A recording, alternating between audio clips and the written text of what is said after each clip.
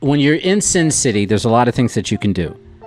And even if you're not in Sin City, if you want to do some things that are a little bit risque, you can go on a Carnival cruise and do that.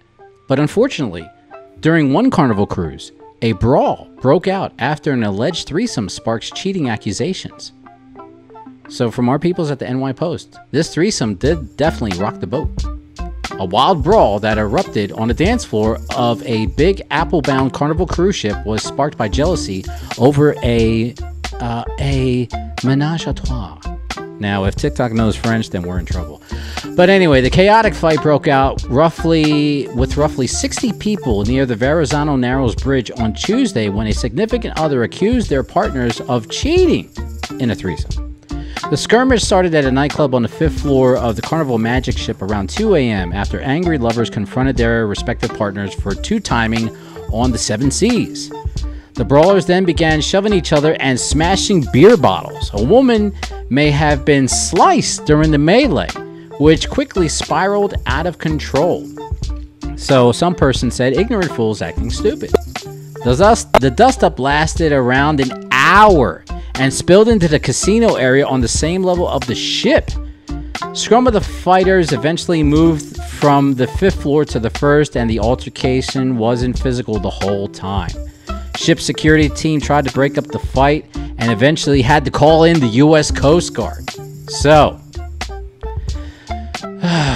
Marsha, love is blind, and, sharing is caring, and sometimes not everybody's worth sharing with. So, I've been on a Carnival cruise. Oh, my God. I could see how things would have gotten out of hand. And you can't, go nowhere because you're all on the cruise. Okay.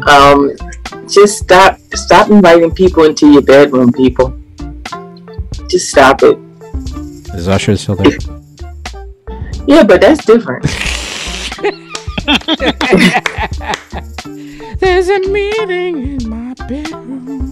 It's just like people are just we've been. So I used to live in Alaska, and they used to do wife swapping in Alaska because you're there, you're cool, you need some change. You need something scenery. Warm in the cold weather. Yeah, so you're like, hey Ted, where is this going? I can't wait. Give me a drink. And they literally do that in Alaska. The wife swapping is really things that happen. So I mean, but you have an agreement, sign some papers, do a video. Who said do a video, Will? Do the video of me. This is what we're going to do. We all agree to it.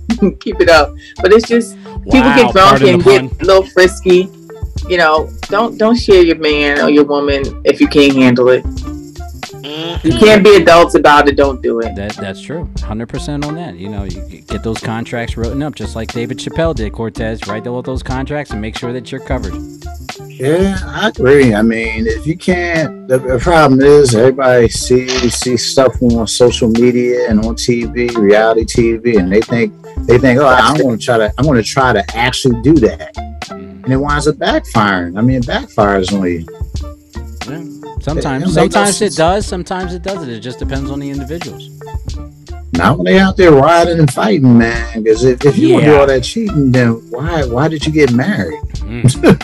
If you want to, there's one thing about marriage. Once you get into it, you're into it. But if you're gonna be cheating, it don't make no sense of staying in it if you're, what I say, not happy with what you have. Very true. Very true on that. GPS, your final opinion on this situation here. Yeah, marriage is hard enough with two people in it.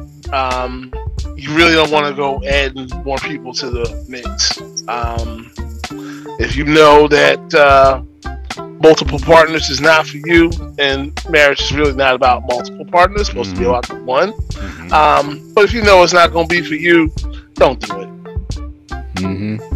Very true. Now, do that during the single life where you can just, keep everybody in the schedule, just like the song says: Sunday, Monday, Tuesday, Wednesday, Thursday, Friday, Saturday. That's how you do it. That's the way to do it. Don't cause any calamities, Janes that are going on.